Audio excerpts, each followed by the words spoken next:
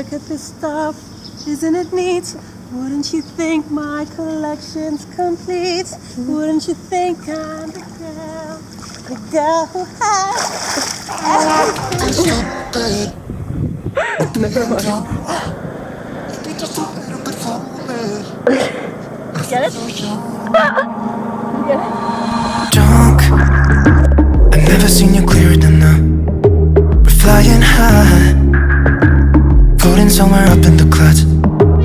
Going out of ourselves, can you feel it? Almost like I don't know if it's real. Cause when we're doing our thing, we're the wheels that won't stop turning. So take me on a trip, now trip. Oh, flick the switch, kill the lights. So let's begin our Coron, Palawan adventure.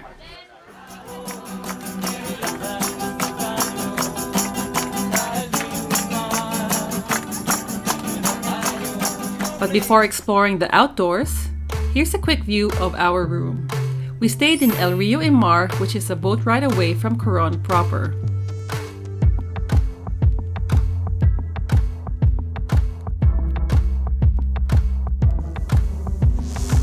On the first day, we decided to go to the Dugong Dive Center and do a tour to check out these beautiful sea mammals. Today we're starting to dive to swim with dugongs, and we've already spotted one. The eco-friendly dugong watching tour is an opportunity for you to snorkel or dive in the island where dugongs can be spotted. Before you can embark on this adventure, there are special procedures that needs to be followed before you can go on this trip. This is to ensure the safety of these beautiful creatures so you don't frighten them away. The chances of spotting them is around 80%, so if you really want to see these beautiful creatures, make sure your Coron trip is for a couple of days.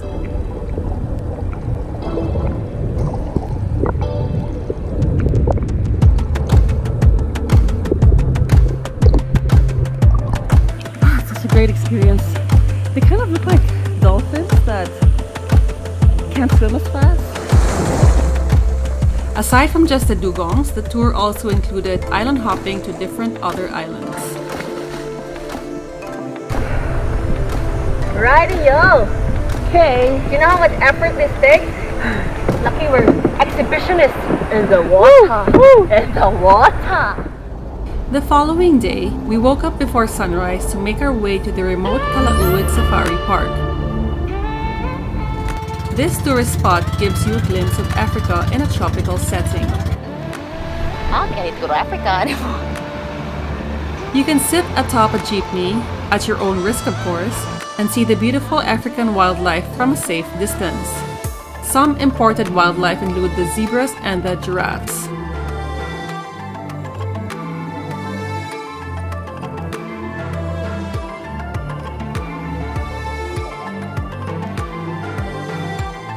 They also have a fun activity for the visitors, which is an experience to feed the giraffes with your bare hands.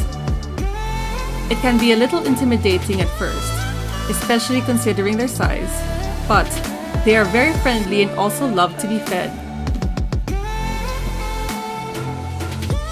Aside from African wildlife, you could also spot some local animals at the park.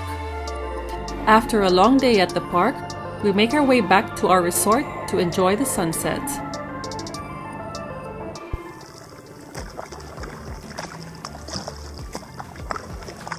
Make your back face the sunset. Huh? Make your back face the sunset. Like that? What the F? I meant your back butt. The sunset's at your back.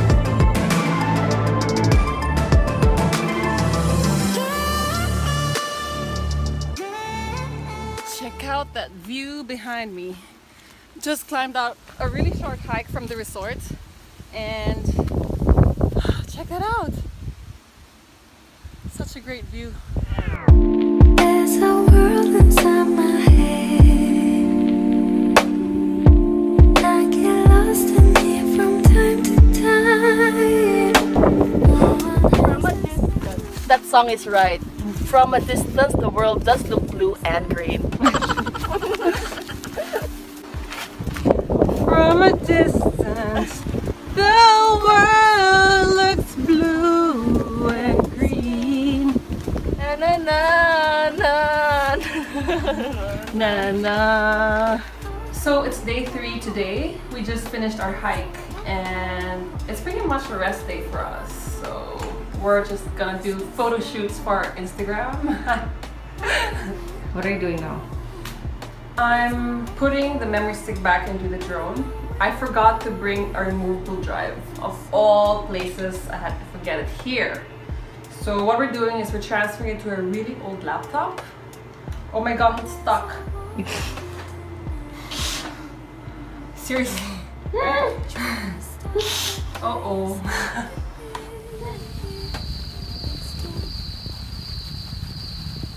For the final day of our Coron trip, we've saved the best for last and did the Twin Lagoon and Lake tour. We woke up really early in the morning to make our way to Coron proper so we can take a group tour. This is the time.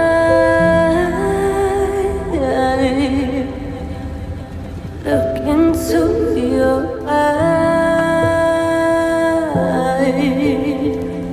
Look into your It's cold!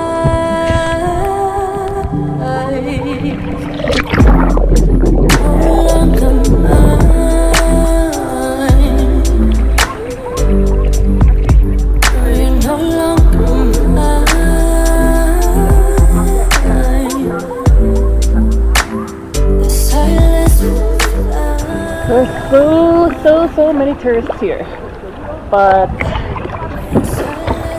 you know, I think it's worth a visit. Look at this.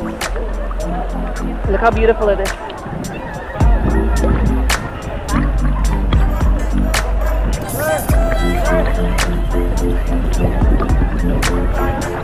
The water is so clear as well.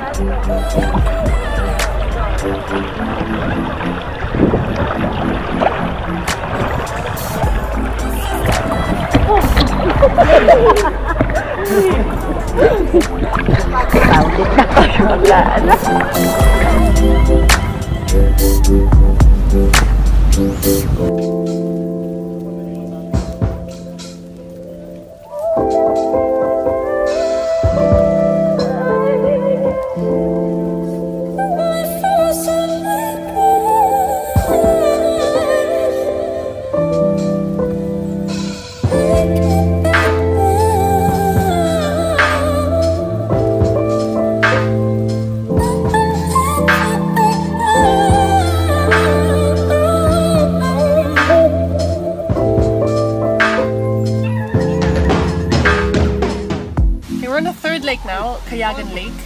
I didn't bother swimming. It kind of looks the same as the other 2 lakes, but I think the view here is a lot more beautiful. It's a lot bigger than the other 2. There's a lot more space to roam around and swim. It's so nice to just sit down and chill. Kayagan Lake, where the water is 70% fresh water and 30% salt water. Tastes exactly like Viva. Buy that bottle. You're tasting this water. So which was your favorite lake? I like this lake and Barracuda Lake. I think the 2 are equally as good. This is much bigger, but I like that it's warm. The visibility is really good. And if you want underwater shots, these are the 2 lakes to do it. And because the people don't come here to swim, they just come, take their photos of the view, and then they go to the next stage to snorkel. So if you're into photography, underwater photography, you want to learn to snorkel, this is the lake to do it in, or Barracuda.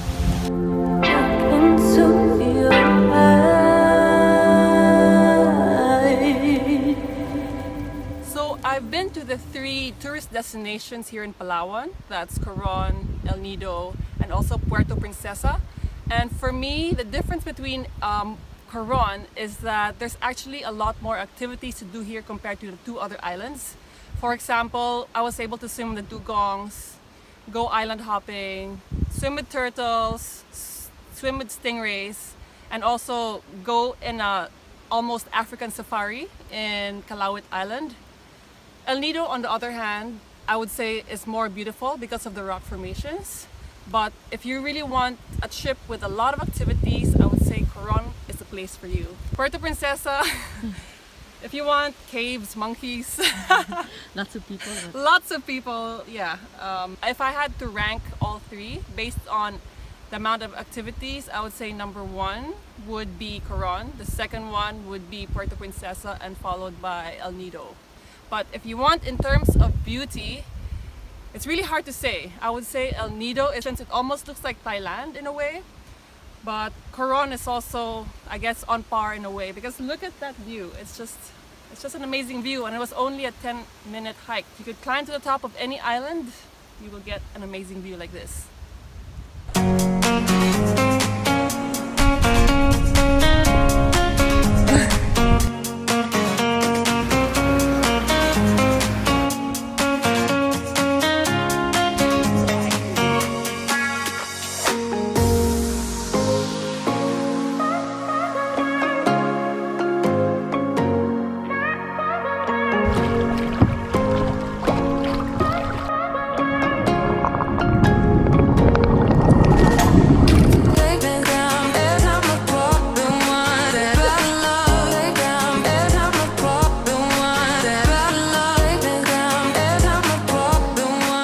Go sing. Part of that world. You're gonna go have dinner now? Huh? You'll have dinner?